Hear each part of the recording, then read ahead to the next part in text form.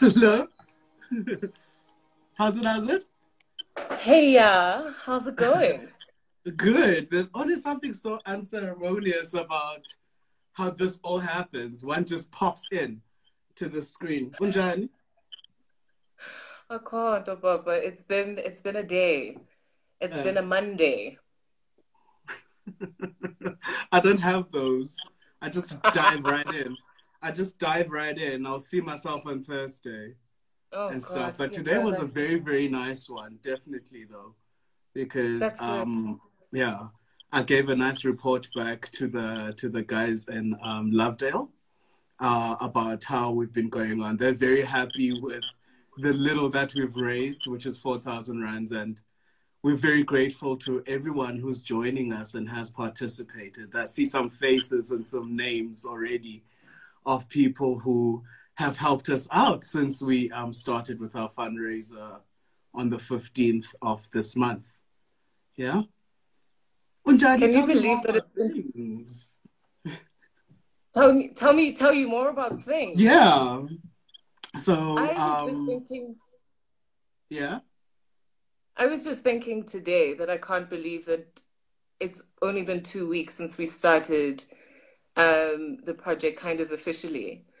And we had only really begun in earnest about 3 weeks before that. So this is still like a baby.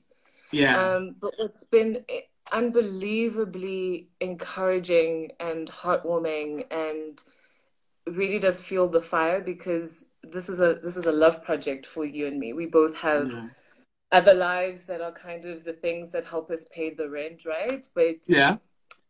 we feel really strongly about Lovedale, the work it's produced. We're feeling some type of way about it being in danger. And so to know that there's so many people who are affected by the work that it's produced and cannot believe that it's in so much trouble, that just like this, it could disappear. Yeah.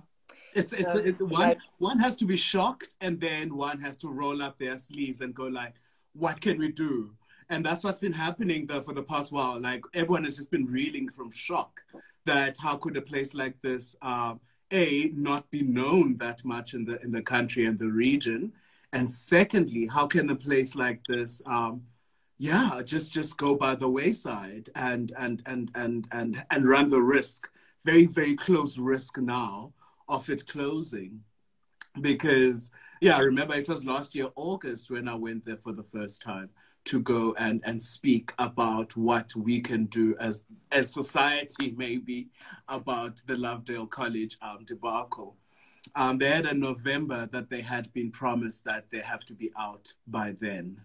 So already by last year, August, November was the D-Day for them to leave. And then we came here, Mali and I, to come and stay during this COVID time. And we thought about them. We thought about hell, what are they doing at this time whereby everyone is being told not to have an income, not to have a place of work where they can actually get that income. So I think that's when we intensified about 3-4 weeks ago, where it was like, hey man, we need to get together and do something. And that first conversation happens with the post that we put out, basically saying, okay, these are the books that are published there, this is what's happening there. And the response once again was overwhelming from there. Do you wanna just tell people how they gave us this push, because that's really what we're living on, no? yeah, I don't know if people want their names to be mentioned, so I'll keep people's names out of it, but maybe describe what it is that they do. Yeah. One singer-songwriter wrote, everything that I do is based off of the books that I read that were published by Lovedale Mm. and published at Lovedale. I wouldn't be writing and singing in Isxhosa had it not been for that treasure trove that gave my language legitimacy, depth, Yeah. texture, um, and gave me stories where I could really see myself and my circumstances represented. Yeah. I had a beautiful conversation with Utamandla, and I know he won't mind me mentioning his name. Yes. He's obsessed with one Mandla, I particular saw title. him here. Yeah, he's amazing. Oh, amazing. Mandla Mbotwe, the Mandla Mbotwe, who finally got awarded a Fleur de Cup a couple of weeks ago. That's incredible. And he was saying to me that when he was growing up, his geography teacher would spend 20 minutes reading a part of a novel that was published at Lovedale Press. And that was one of his introductions to storytelling, to that, you know, and he's never forgotten it. That there was this need for people to create the kinds of spaces that don't necessarily exist in the systems that we find ourselves in. To have your language and your story articulated, and to have a geography teacher, not an English teacher, not an Xhosa teacher, but a geography teacher to say, you know, this is part, your education is holistic. If you don't know who you are, what are you learning? Yeah, sorry about that. Yeah, that'll happen. Yeah. Yeah, so that's the thing. Our introduction to language, our introduction to reading, our introduction to sophisticating many, many thoughts we have in our heads, right? For me, does spring partly from Lovedale. And I think that the actions of the past couple of weeks are us as well tying up some strings about what our relationship with language is, just on cue right there. Because for me, I grew up with older siblings who had these as textbooks. So I would read those, but I would go then to a school that A, did not have it as a subject, B, did not even see the language that is in these books as sophisticated or could somehow be of benefit to my imagination in the modern world. Do you know what I mean? So I think that is a political push as well. My parents were always pushing for us to read in indigenous languages, to know about the characters and the humanities in these books, you know, so that maybe we can be invested, maybe we cannot be invested. There's a beautiful option or there's beautiful options that come in actually speaking and expressing yourself in more than one language, which is something that fascinates me. The nuance that's in the books, of course, then keeps me going because I start feeling, because my whole work as well is about memorializing, right? It's about memorializing those who have been silenced or those, I don't feel that there are people who are voiceless. I always feel like that someone is making an effort somewhere to silence you. And I've moved around in the world like that, whereby I am pushing back at those who I might think are silencing me. So I think that the first sort of like silencing happens when someone is saying that the language is not sophisticated enough. The language will not, A, make you a living, and B, it has no space in the future, right? Mm-hmm. And I think that even as a 10-year-old or even as an 8-year-old or even as whatever old, you have then this attitude towards your mother tongue. And it comes from that split whereby at home you'd speak isiXhosa with English, and then when you go to the suburban schools, you would speak English. I was thinking even before we hooked up now, there was a certain threat that would come in the suburban schools when we would be all a group speaking isiXhosa. Like, I think there was a certain power that I felt when it's like, no, you cannot be together speaking, gather together, speaking this language, right? Because maybe it is a threat, maybe it is a throwback to frontier war times. I don't know. But I was always very fascinated by the power that comes in a group of people speaking a language that you do not understand, especially in a country like ours, whereby language is highly racialized, right? So I think that Lovedale comes at a point, and I think we're somehow drawing the importance of still keeping spaces like this to fight that idea of it not belonging to the for us to not feel that it doesn't belong in the 21st century, whatever that is. Secondly, it not being sophisticated, you know, and not worth saving, which is the dignity part. Yeah. Oh, Victory of the Word just asked us a question. Will you just note that question? Because there's another part of that experience. I mean, you and I are the same age. We're in our mid, Yeah. we're in our mid 30s. We're in our mid 30s. Don't say it too loud. But there was something. So I entered grade one just after Mandela was released. So I was in grade one, 1992. And it's interesting, this thing that you say about feeling power when that teacher, right, is Miss Erasmus or whoever, Yes. it says, stop speaking that language. Stop speaking that language. You don't talk that here. That, right?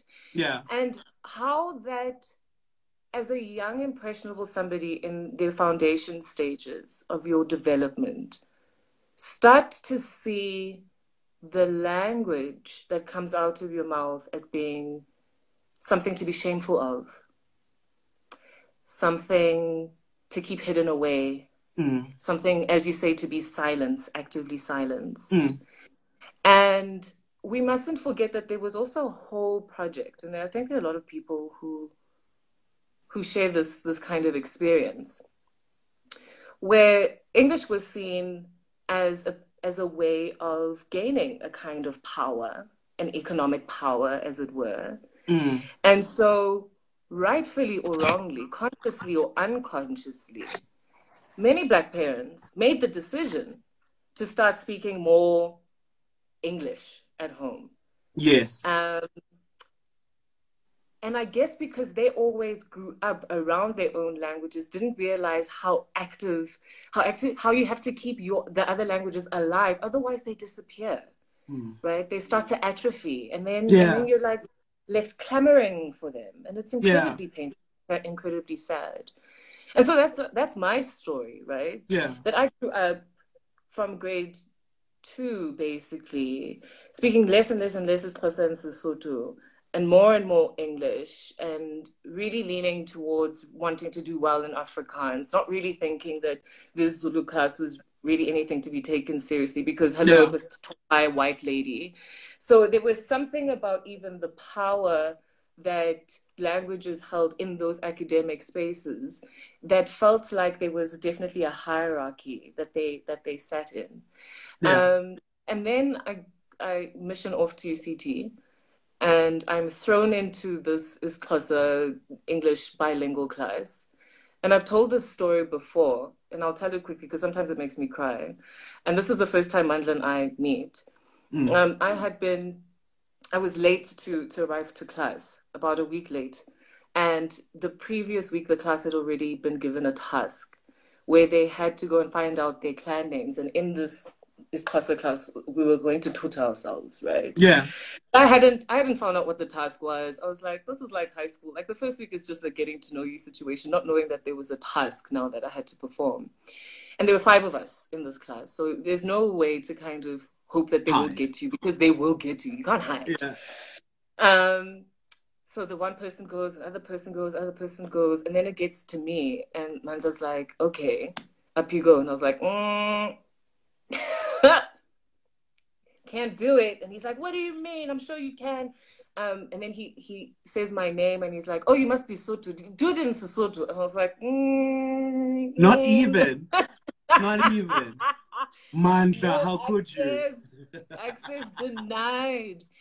And before then, I'd been able to kind of navigate my way between not ever having to confront that my mother tongue, my home language was not my primary language. Yeah. When I'm with this part of the family, they kind of just assume that Xhosa is the main language because my mum is Xhosa. Yeah. And so we get away with speaking English there, right? And then like snippets of Sesotho, whatever. And then when we're home in the Eastern Cape, they're like, no, man, these guys are Sothos. That's why they're not like tettering with us. Yeah, and so you get away with that. So you get to like navigate these spaces sort of just by like code switching wherever you go and being basically in disguise in plain sight until you're confronted with these moments where you're like, oh my God, I don't know who I am. And it was through Buzani Kubao, which was published at Lovedale. Written by Thamsanqa, W.K. Thamsanqa. Yeah. That we were introduced, that I was reintroduced to my mother tongue. And it was a cathartic experience, but it was also incredibly painful that you're like, wow, I feel like I've been away from home for so long. Yeah. Like, and what was interesting to observe was even the students, my fellow actors, who would consider themselves, and I would certainly consider them as proficient in isiXhosa, who speak isiXhosa as a home language, were discovering how deep this Xhosa goes. Yeah. How poetic, how expansive, how colorful. Like every language, and not as an albatross around your neck, but as with every language, most of these languages pack the same punch. And this might sound very, very elementary to many people, of course, do you know what I mean? But there are moments whereby truly this is your reality and you do not have isiXhosa to actually like sophisticate and find all of that. But I remember the moment, those moments whereby it really, really hits you that this is such a beautiful language. Do you know? And Buzani Kubao is one of those moments whereby there's just this guy repeating Buzani Kubao, and then you delve in, you realize things about mental illness. You discover so much about, you know, being forced with tradition. You start seeing your face with all of this happening.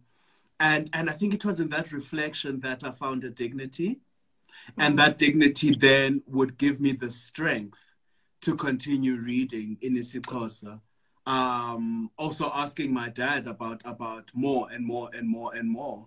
Because growing up in Tanzania, or like at that time, these were people you played with, do you know what I mean, and were friends with. So it's very fascinating because that also draws the landscape of the Eastern Cape, Alice, Grahamstown, East London, going up to Mthatha and other areas. And you start seeing it. So it not only becomes about things coming out of your mouth, but it becomes about geography, you know?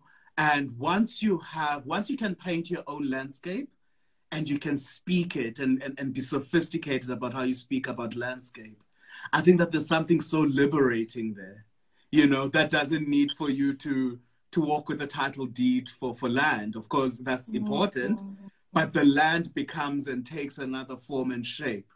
Land is very important, please don't get me wrong, but there's ways in which you can also sophisticate it by speaking it into life, by imagining, and how you, like I always say, how you're going to decorate like your land, whatever. Yeah. And I think that words and written things, and especially written things in languages that do not need you to have a student loan, that do not need you to travel 10 kilometers or catch 2 trains to go and learn. Language should be important and it should be respected, the idea of the mother tongue. And we're speaking, of course, on the shoulder of giants when we say that as well, because we're not the first people on this beautiful Monday night coming up and talking about the importance of the mother tongue. In Cape Town, the past decade, like I remember when I first arrived, there was the Mother Tongue Project, which also Mandla worked in, Faniswa worked in. And also seeing those plays, you know, I think I had seen a Gibson Kente play in the late 80s in East London. And then that all jumped between the Nutcracker and all of that to then land in Xhosa language, sort of like original, like contemporary works written by Mandla or directed by Faniswa or Ms. Matchett. Yeah. So, yeah, it is a full circle moment. And then I land up in Lovedale because, yeah, we live close here now. and guys, it was intense in the sense that there was no electricity, there was no running water, and this had been a case for years. And this leads me back to the idea of dignity. You know, how do we then speak of language in such beautiful ways when we haven't taken care of a language that has taken care of us so much in losing and finding us? Do you know what I mean? And it's something that that is emotional for me, you know, because it's beautiful stories. And the link. Oh yeah, what's your relationship? What's your relationship? I think we've spoken about that, and I would love to add that language pushes me to a place whereby I really do see people's faces more, and their circumstances more, and I humanize them, and I make visible this idea of Ubuntu. You know, I would love to learn every language in the world, but I can't. Because I can't afford to. Maybe I can, but I would love that, because then you can get to see the nuance of how people are instead of using stereotype, which you can use, but it's nice to use stereotype on a rich surface of many nuances and multicultural things instead of just having stereotype falling flat on a linoleum tile or something, you know? Yeah. In terms of talking about dignity and reintroducing oneself to the mother tongue, I think we also must be careful. This question of mother tongue can sometimes feel like an exclusionary term. Yeah. Right? Yeah. Because if, let's say, let me use myself as an example because it's easier that way. It's more human as well. Yeah. My dad is Sotho, my mom is Xhosa. Our heritage, you know, kind of culturally speaking, whatever that means. Culturally speaking, it's like cultural. Cultural. Is passed down by the patriarchal line, and yet we don't talk about the father tongue; we talk about the mother tongue. But then, so you could be Sotho, but you are fluent in Xhosa. So there's kind of there's this thing. I think I sometimes think about it in three ways, and these are not my terms. A theorist called Marconi separated them. There's language expert. You can have language expertise. You can have language affiliation, and then you can have language inheritance. And I thinking about those things can be really beautiful. So I uninherited, I guess, is Xhosa and Sesotho because it was given to me and then it was systematically moved out. A friend of mine who would describe herself as Umzulu says, you know, it's a funny thing. I remember learning English. I remember that moment, but I can't remember unlearning isiZulu. I can't remember it. And that again speaks to like that quiet violence of the powers of language, right?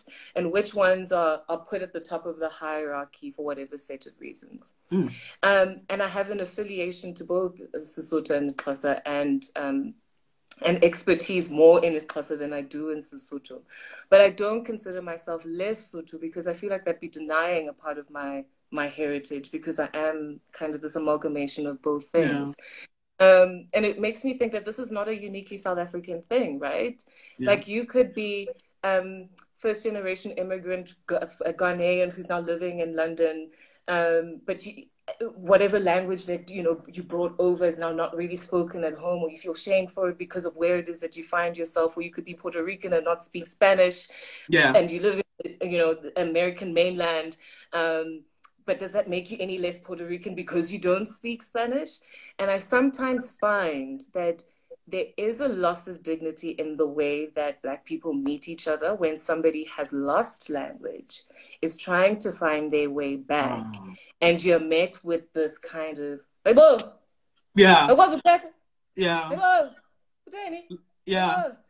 kind of marks you with this thing, like you have this...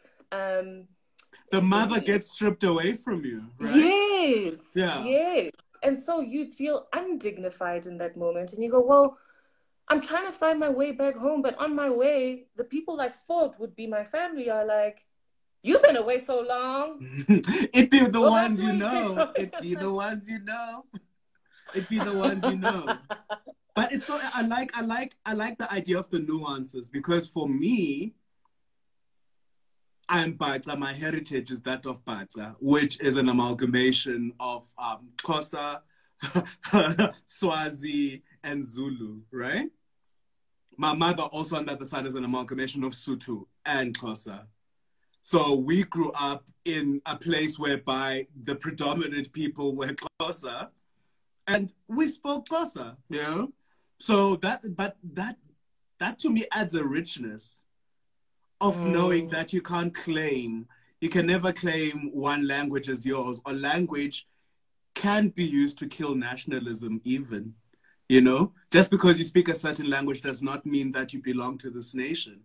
And the beauty that comes out of that visually is something that the globe, I think that the globe, the reason why my experience of life is enhanced is because of artworks and things that come from people who've had those experiences, right? Dignity, wow, dignity and language in South Africa. I'm shaking.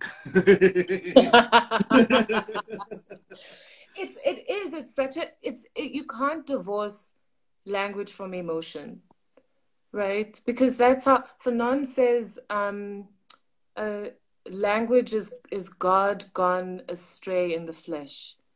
I love that. I love that. I'm telling you who I am, how I'm feeling, what my story is. And it's embedded in the languages that I use, in the language I dream in the language I pray in the language I speak to my ancestors in. Those aren't always the same thing, right? And it often feels like a portal, right? Like one of the things that used to scare me, funny story, is I was like, yo, if I don't learn my language, no matter who's trying to stop me, I don't care. When I am on the waiting list to being an ancestor, crossed over, transitioned, am I going to be allowed in? That's a good question. It's a good question. Am I going to be allowed in because I don't speak the language of spirit, right? Yeah. I don't speak the language of people. So that was one of the things that encouraged me. And why I'm so obsessed with our project with Lovedale and it being 200 years old is it gives a kind of depth and history and evidence that we've been doing this. Yeah. This is not new. Yeah. We didn't learn this like just now. We can lay claim to this, right? I mean, I promise you, do an exercise now. Anybody, do an exercise now. Go to an exclusive book or take a lot or a library or whatever. Go to the children's section where the African language children's books are. Look at who they're written by. It's so-and-so van der Merwe, so-and-so van Niekerk, a Jansen, a Jones, or whatever. They're not written by us. They might be illustrated by us, but they are stories, they are folk tales. Yeah. But they have been archived into that form by somebody else who's not, wouldn't claim necessarily that is with that collective experience in back. Yeah. And then if you go to exclusive books later, and say you're young adults now, or you're you and me, and I'm trying to find a novel. I like to read. I want to find a novel in his closet that wasn't written 50 years ago, that was written last year. Who are the contemporary writers? Is there a market? Is it valuable? Who's telling us that there isn't a market and that it isn't valuable? Book sales are telling the world that you can't print on a book, So, like when you tell your parents you want to be a writer, they laugh at you. Let alone you want to write ngolimi lako. It becomes something that is really, really, really tough. And of course, there's many, many other things here. But at the end of the day, we are left with a question of, we are standing at the precipice of having the opportunity to work and save something. Are we then going to say, ulimi luthathiwe, you know? Are we going to be in positions whereby we are now going to say it was done to us, you know? And for me, I find that there is that liberation of actually saying no. Not this time. I'm in a position to let you know who's going to let someone else know that there's a place that needs us that could enter the 21st century, you know? That because those are usually those are the big questions, the sustainability of what Umntana Wami is going to do once I put her in a Translax to go study something in Rhodes or whatever, you know? That involves writing. And these days we have digitization. These days we have the idea, like I do know that there is an industry around a translation. I don't know if it's something I'm making up. You know? There is. I think television and film are doing a far better job than literature at the moment. I think that role really is, and music. Music. You are musicians. Make new languages every day. Doing the most for indigenous languages. I put them up on a pedestal. They are doing the Lord's work. Aye. It's incredible. But even the politics of writing for television. Who's in the writing room? Just look as an exercise. Who's in the writing room? Who's writing those stories? And then you as the actor get the script in English written by someone who's not you. Okay. Yeah. And then you have to sit and do the exercise of translating. So you'll translate it as best as you possibly can, right? But there are people who are in the business of language, of finding the thing that's closest in idiom to that thing. And there's not just a word for word translation, right? There's a meaning translation, an intention translation that also has to occur, not just a vocabulary translation that needs to happen.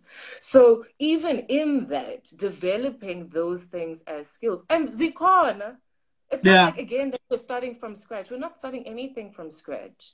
We're just helping use, we'd like to see, I think, Lovedale is so best positioned as an institution, and not just for its possible, because digitization can mean that Lovedale could be one of the biggest publishers in, where did you go? Oh, one of the biggest publishers in sub-Saharan Africa. So this is the latest one I just got from there. It's called Mekgwa Molao ya Batswana. Yeah, so, and this was published in the early 1900s, or as well, like 1904. So these things are here. These things need to be preserved, you know? One of the wonderful things I learned last week about Lovedale as well was that they still, when they used to make books, because they don't make books anymore because they can't really turn on the machine, you know what I mean? But when they used to also commission artists from around the way. One of the famous ones actually that did once like pass through Lovedale was Ubabu George Pemba, whose works is still on the Lovedale stuff, and even like in the Lovedale textbooks, he's got like his lino cuts in there. And that's such a wonderful thing.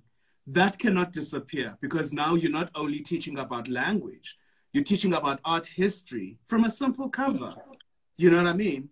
And you're also like asking about like various other things, like how do you, because the story doesn't stay in word.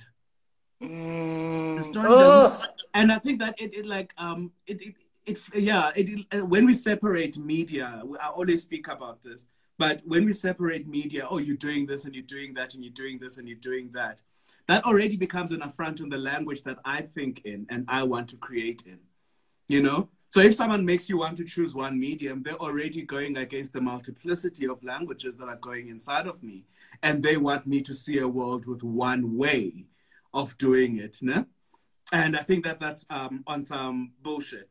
So the dignity of the matter right now is that there isn't any, if we could like really speak about the Lovedale situation. it will close. Like it will close when it closes. And all we are working with at the moment is the first step of the matter is to just pay tribute to the people, you know, to just be good people and pay tribute to those who actually held the doors open for us for such a long time, you know, and even let us in sometimes when it was not very convenient for them. The second step is, of course, the consultations that we have been doing already with people who are sending us on one direction to another direction to somehow, to somehow say that there is a world with, like, you guys saw this, there's many people who see this, and we are here to help. And that has been such a beautiful, beautiful moment, because that then carries through this fundraising moment into a sustainability, right? And sustainability for me, and I would like for you to describe the sustainability of language as well. For me, it is in having a translation industry, you know? One of my biggest dreams has always been like being this big artist from Africa going to Paris, and I come with a translator, you know? Because it is something that is Yes. it is something that is so natural, that side to have an interlocutor and all of that, that it doesn't become about power, but it just becomes about the fact that, you know what, yeah, I just want to speak my damn language, you know. I do believe that, yeah, another thing, we speak South Africans with English subtitles, I always say, because we have this mishmash. You know, we have this wonderful. I will do it, Baduche. I should rock up with a hype man. You should. Like, oh, I dare you. A closer hype man. You should. Yeah, but I think that there is an industry to that. There is an industry, because also the Xhosa language is not the Xhosa language that is in these books is already not dated, but so much has been added to it, because now our townships have the Congolese influence, have the West African influence, have the Eritrean, like Ethiopian influence. And I'm fascinated by how those generations are going to be speaking isiXhosa, expressing themselves in isiXhosa. Ndiyakubona na Strawberry Bomb, hey, sifuna imali. Imali iza ne-English.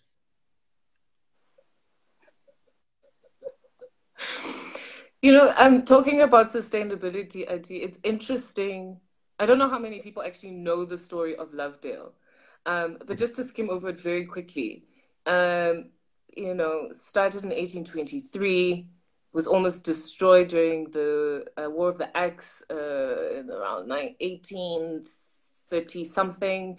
Again in another war, gutted by fire in 1847, and on it goes, right? There's so many points in history that it's either moved or destroyed, but it continues to sustain itself. Mm. And you and I are not the first people to try to come together to do something about Lovedale. Absolutely.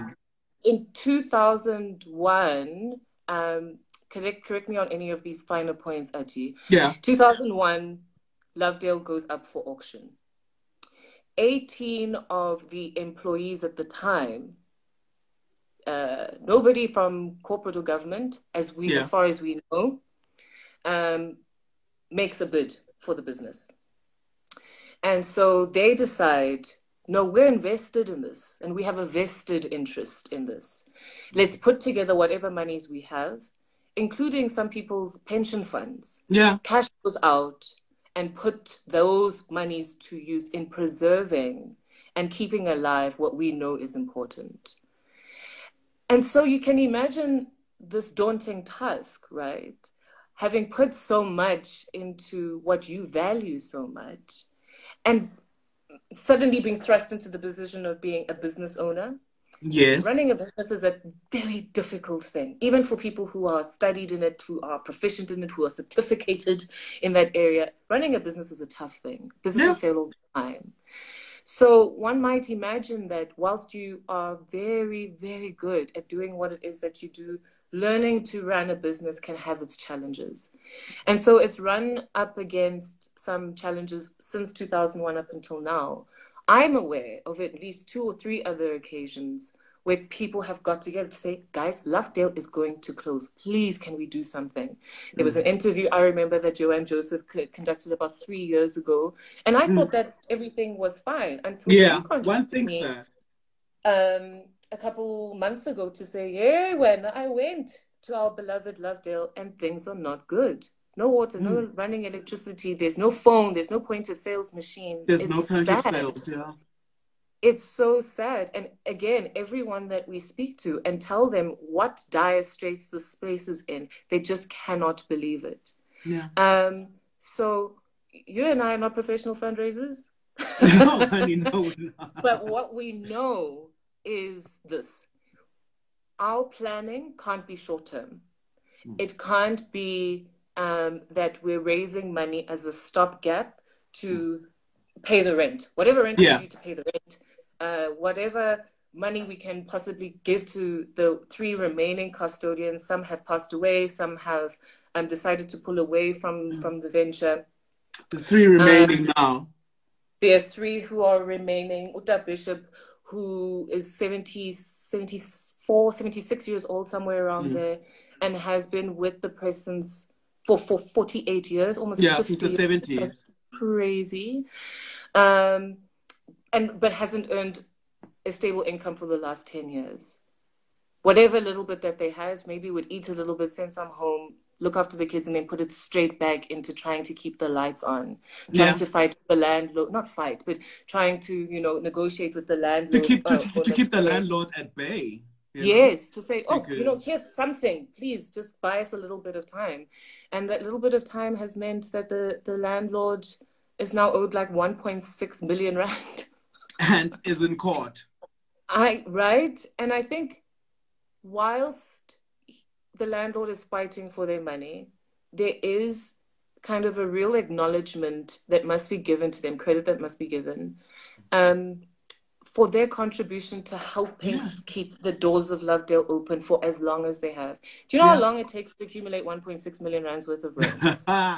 You don't do that in 1 month. Right? So this is like months and months, possibly even years of them doing it. So somehow this space wants to survive. It has shown us that it can survive as well. It's shown us that it can survive. But what we know for sure is 2 things. One,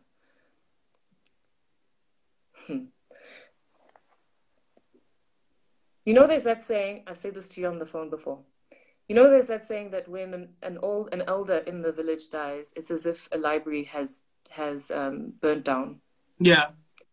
I don't think sitting here today, and I say this with all seriousness, with no hyperbole, if we let Lovedale go, if we don't do everything that is possible to preserve this space, we have no idea what we would have lost. Yeah. There is absolutely no telling the effect that in our time, we had an opportunity to do something to preserve our history, and we didn't. Yeah. And we failed. It gives me palpitations to even think about the possibility. So we can't let it happen. Yeah. Just can't. We can't be fighting for representation left and right. We can't be fighting for our languages to be lifted up to the light, to have dignity. We can't fight for dignity. dignity. Here is the space. Yeah, here's the space that is distributed our languages, printed our languages for 200. That is evidence that, again, we're not starting from the beginning, and we're not going to hold on to that archive. It would be woe unto us. Truly, truly. May I answer a question? Are there still books that we can purchase in addition to donations? So the landscape there at the moment is that every time Mali and we come to this side, I usually buy a whole stack of books. I usually have to go to the ATM machine around the corner and go draw the money out and then go do that. Already that is such a convoluted way of paying that it only can bleed your business. So when we speak about helping Lovedale, we're speaking about those small details as well. We're saying, yes, we're raising the funds to pay tribute, but for your spirit, say its name, you know? Not at 7 o'clock, like we say for the health workers. Let's leave 7 o'clock for the health workers. And we do our way of paying tribute to this place. Download a book if you can download a book. We one day will have sort of like a Lovedale available for downloads. Read something to your child about it. Find a way in which you can translate something in English to isiXhosa from it, because there's also that. There will be like also needs for like laptops and all those various things to be needed. So it's a long-term project, and also it's a project that needs to make sure that it's sustainable. It is not just a gesture, out of respect for the work that has gone in to this wonderful space. Yeah. We'll need lawyers too. Sorry, we need lawyers. we need property, intellectual property lawyers, who will then one day go into a very, very interesting, telling of where the monies of all these like wonderful classics has been going to. As we know that it's supposed to be shared between the authors and also the press. We do know that there's other sort of like presses that have been pressing the works with and without permission. So this project, is quite interesting, and we've taken it on because of its size, and also because it will bring to attention what we treasure. Yes, Lerato. Yeah, all these places, Funda, Fuba, all of those places went down. Because, I always say I really do think that those in power do thrive from this confusion and from this darkness, because that's the best way they can feed you with really substandard ideals, you know? And, so the three-phase project, we've spoken about the two phases, right? The first is to pay tribute to the custodians. Which is what we're currently doing now, huh? It's what we're raising the 300,000 Rand for. And this is another question, sorry, Ati, to jump into your mouth, but just so people are clear. So we're in the first phase of the three-phase project, as you so rightly said. The 300,000 Rand would go directly to the 3 remaining custodians who have kept the space alive up until now. Yeah. Even if we raise 10,000 Rand, even if we raise 500,000 Rand, that money, the 300,000 Rand, will go directly to the custodians, and whatever is remaining will be put in trust for future use so that they can keep making an income. Our impression at the moment is that they want to continue to work there and to pass on the skills of how to even use the press. I mean, you talk about artisanal skills that can be passed on. They want to be invested, but it's difficult if you're not able to see money that was going to sustain you in real term things, like a roof over your head and, clothes for your children and food in your belly. So we have 2 weeks. We might extend it a little bit I think we should. 2 weeks, so that it allows people to put it as a line item in their already very stretched out detailed budgets, because it's tough times for everybody. It's tough times for everybody, and for those who have contributed already, thank you. To have any little bit that you can put towards this at a time when everybody's watching every cent and rand is mind-blowing to me. It really is. So we say the deepest sincerity, thank you. So that's phase 1. So we've got about 3 to 4 more weeks in phase 1. Then we go into phase 2, which is...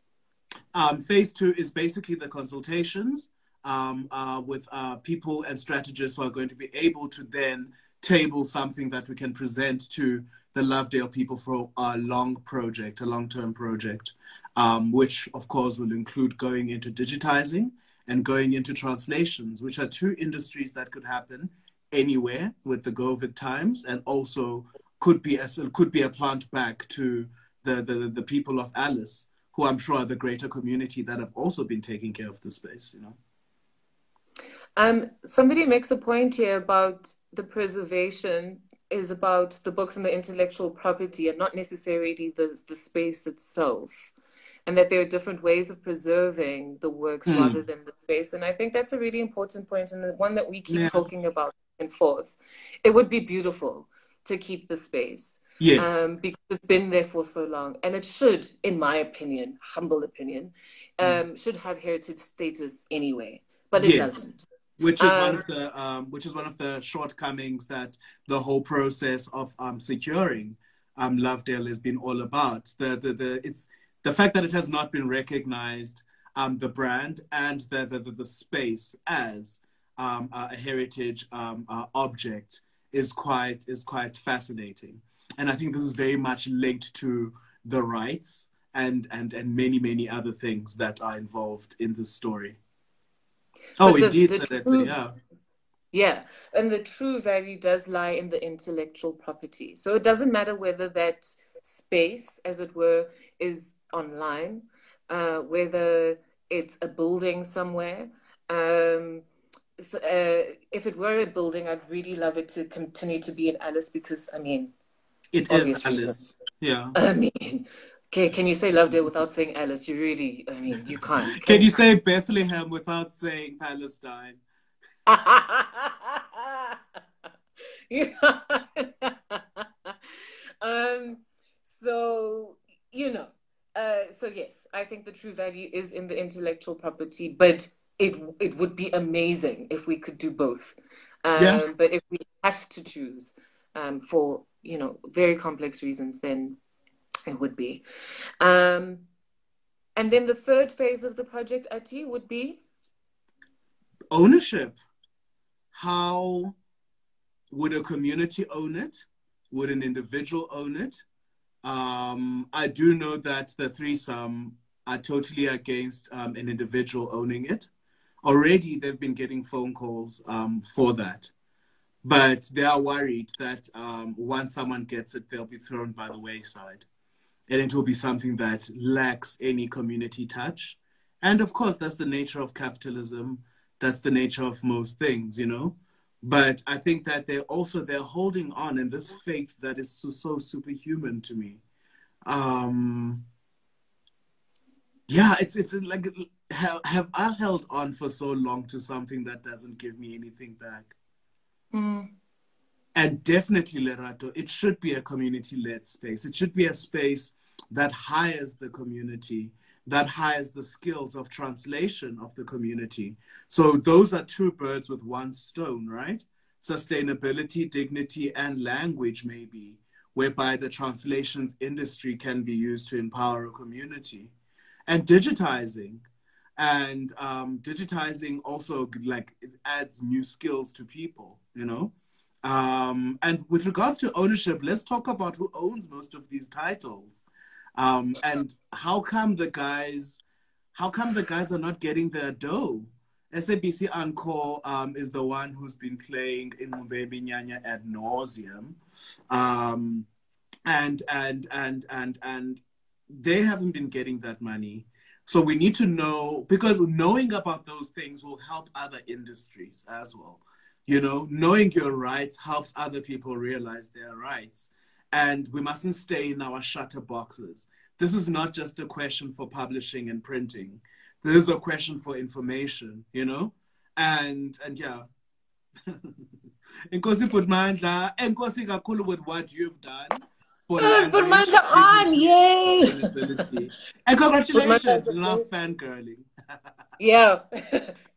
Maintain composure, maintain composure. Hmm. That's my teacher, man. That's my Yeah. mentor. That's a And real one. and it's because of that those things can't go as well, because we need to say those names, Wezoncwadi, you know? Absolutely. We're going to get kicked off of this Instagram live Okay, very my soon. darling. How does one It say gives us an goodbye? hour. Oh, So, okay. oh, How do you okay. So, save it? Nobisa, I don't know. How do you save it, Nobisa? Can you send us a tutorial before it goes, before something happens to it? Oh, Um, okay.